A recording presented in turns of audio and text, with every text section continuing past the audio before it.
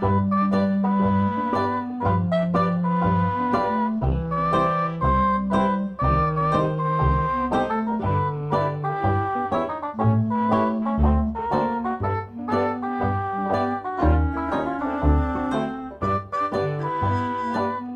really appreciate the story of Joan Glancy, you have to know what Duluth was like back 70 years ago. At that time, there was only one paved road, and that was Buford Highway and Main Street. In 1930, there were 608 people in Duluth. In 1940, 10 years later, there were 626 people in Duluth. So it grew by 18 people in 10 years.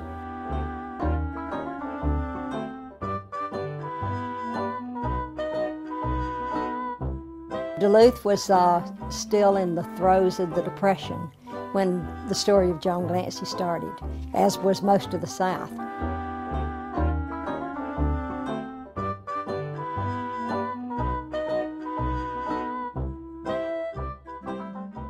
Dick Hull was the owner of Irvindale Dairies in Atlanta, and he had a very successful dairy farm. But he decided that he wanted a model dairy set up to show his rich friends where the milk came from. And so thank goodness he found land in Duluth that he wanted to build this model dairy on. And so he built Irvindale Farms, which is about a mile and a half from the middle of Duluth. And it was the most fantastic thing the farmers around here had ever seen. One thing, they had never seen automatic milking machines.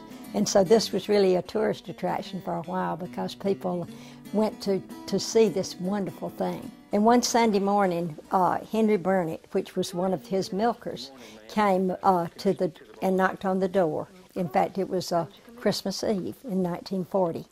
And he asked Dick Hull if he said that he would like for him to take him up to Duluth to get some clothes to bury his little boy in. And so Dick Hull said, "What in the world? What happened?" And he said, well, that he had died the night before. And he said, well, what did the doctor say? What happened? And he said, well, we didn't have a doctor. And from that, Dick Hull found out that there were no medical facilities in Duluth. And so he took him up to Duluth and got my parents to open the store. And while they were looking about buying the clothes, Dick Hull talked to my mother and was horrified when he found out that there was really no medical facilities here. And so in the process of talking, he finally said, could you get the people together to, I'd like to talk to them. The following week, they had a meeting at the schoolhouse, and the people came together and met with Dick Hull. And he talked to them and told them that he couldn't believe that there were no medical facilities in Duluth. And so he asked the people there if they were interested and if they would help him if he tried to change this. And everyone there was very enthused about it, very interested. But as I said, this was during really still the Depression, and people had very little money. You better look around, Mr. Hull. No rich people in this room. What you're talking about takes an awful lot of money. He told my mother and the others that if they would find a place that he would help them start a little clinic. And at that time there was a wooden house right on the corner of the schoolyard that the janitor lived in. And so the school said that they could use that house for the clinic if they'd find a place for the janitor. And they did. And so then the people in Duluth got together and remodeled that house. And the one thing that Dick Hull had insisted on, though, was that there be equal facilities for the black and for the white. And so the black community and the white community came together, and they worked and completely redid that house. From the very beginning, it was very successful. I mean, the people came from everywhere because at that time, there were no medical facilities in all of Gwinnett County, not just in Duluth. But of course, there were so many things they needed.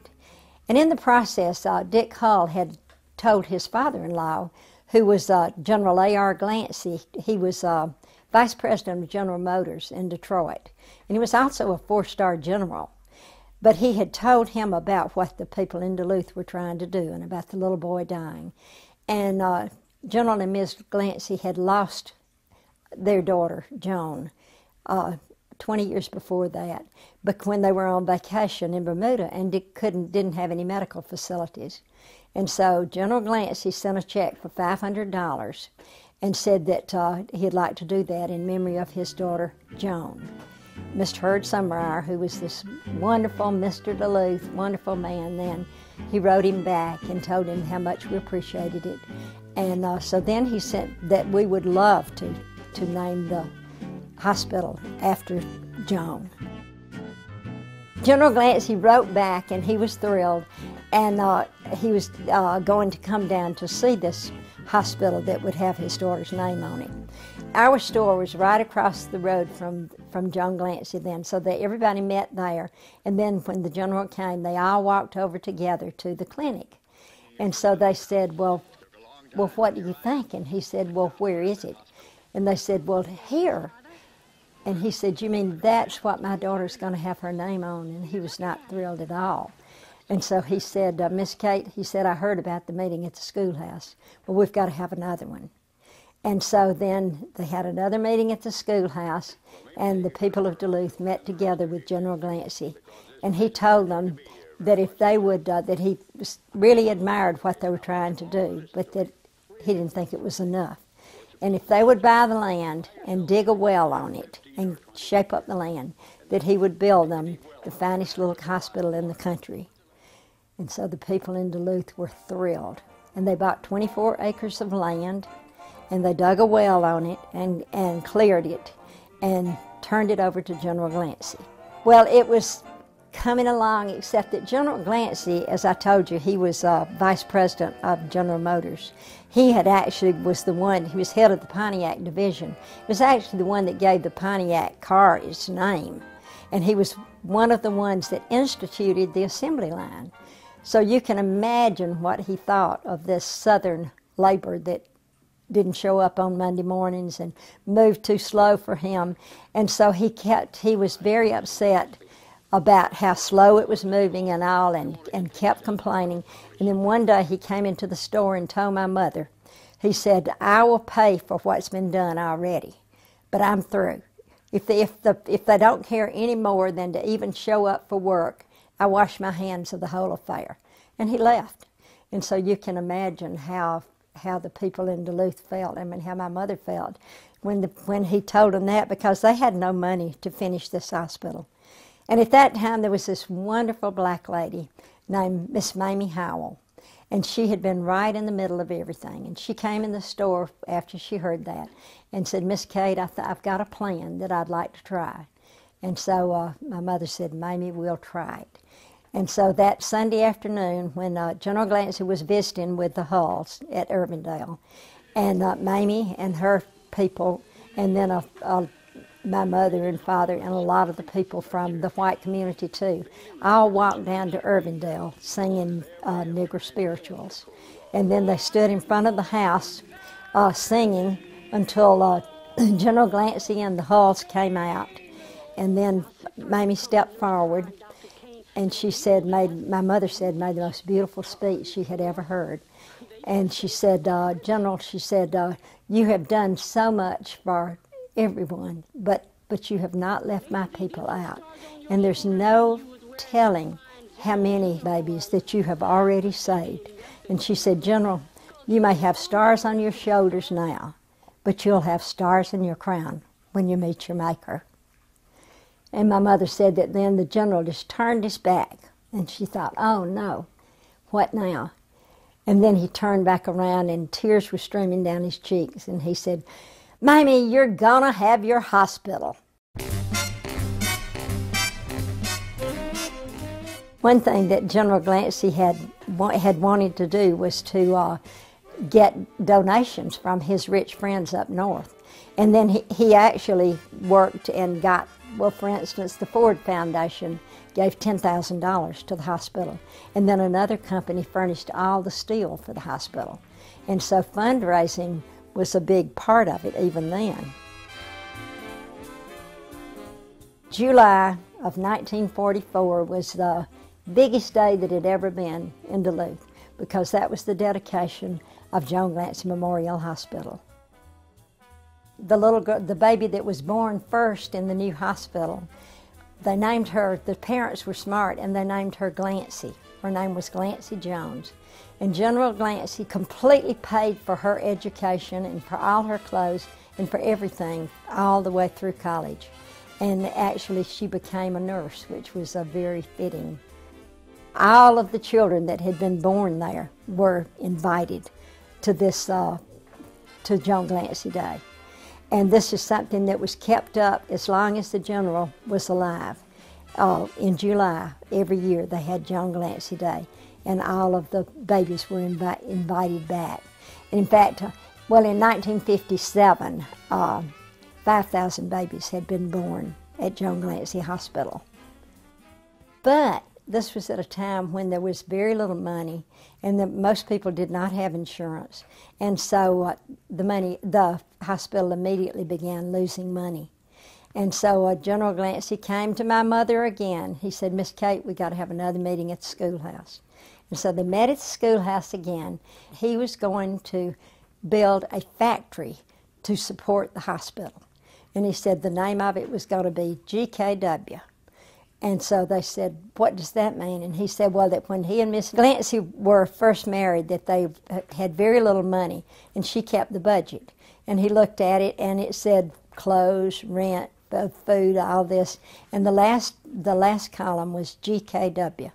And he said, he asked her what in the world that was. And she said, "That's goodness knows what."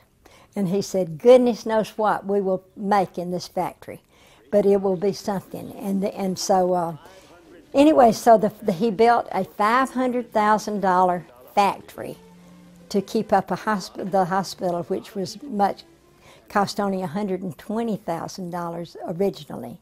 And in this factory, they started out polishing buffing cloths for cars, and then nylon seat covers for cars, but finally ended up making men's shirts and then changed to men's jackets. One reason that Joan Glancy was so successful, it wasn't just General Glancy and Dick Hull, it was Dr. Mason. The first really main doctor that we had at Joan Glancy was Miles Mason. And his son is one of our leading doctors even today. But Dr. Mason carried that hospital, and he delivered more babies than anybody I've ever heard of. Later on, Dr. Mason had his college roommate to join him in Duluth to practice medicine. And Dr. George Tootle was a legend in himself, just like Dr. Mason was. Some way, Saturday Evening Post found out about this story of Joan Glancy Hospital. And so they came to Duluth. In fact, a reporter from the Saturday Evening Post spent 2 weeks in Duluth learning all about it and gathering information. And then in 1950, a wonderful article came out in the Saturday Evening Post. And the only thing that the people in Duluth were upset about, I guess you would say, is the title for it. The title was Medical Miracle in the Backwoods. And of course, we didn't even know we were in the backwoods. But actually that was, and the article was just wonderful. Well, from that article, then there was a primetime TV show, DuPont's Cavalcade of America. And so they came and filmed in Duluth. And the only thing that people in Duluth were really surprised at that was the terrible accents they gave all of us. You suppose, Miss Lily, they're accusing me of scooting off to Atlanta, drumming up stamp business just to raise my salary? But of course, we didn't think we sounded like that, but of course we do.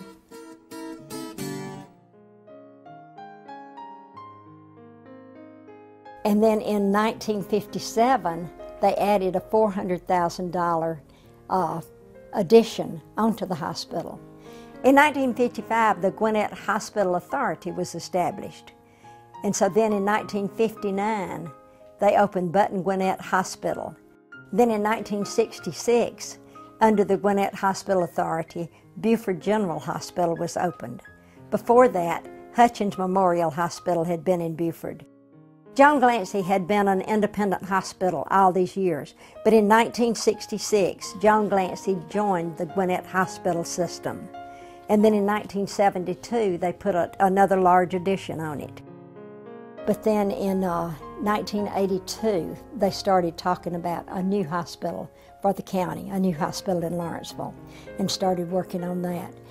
And at that time, they decided that Joan Glancy had been so successful in OB and had thousands of babies had been delivered, but they decided that with the new hospital coming that needed to be moved to Lawrenceville.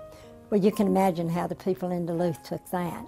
And so they were not happy at all that this important category would be moved to Lawrenceville. And in fact, they had banners made that over all the streets, over all the roads that said, "Save Joan Glancy." But it worked out, and eventually people understood that this was really going to be the best way for the hospital system to evolve. And so in 1984, Gwinnett Medical Center in Lawrenceville was opened. I came on the hospital board in 1990, and right after that, we opened the Women's Pavilion.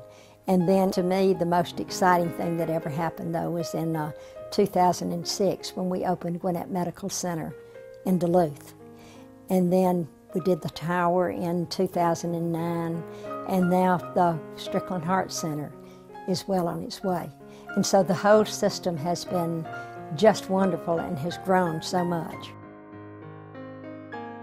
The hospital foundation was started in 1990, and it has been a wonderful addition. And I think that the beginning of philanthropy, though, was with Joan Glancy Hospital back in when Joan Glancy was first built. The dedication on Joan Glancy that Mr. Hurd wrote and is still outside the Joan Glancy Hospital is the feeling for our whole hospital system. It says that, "To Joan, who in swift transition achieved eternal springtime, this hospital is dedicated in the hopes that through it the lives of other children may be enriched." And of course I would say that it is not just the children that their lives have been enriched by this, it's everyone. And our hospital system, I think, has lived up to everything that Joan Glancy ever promised.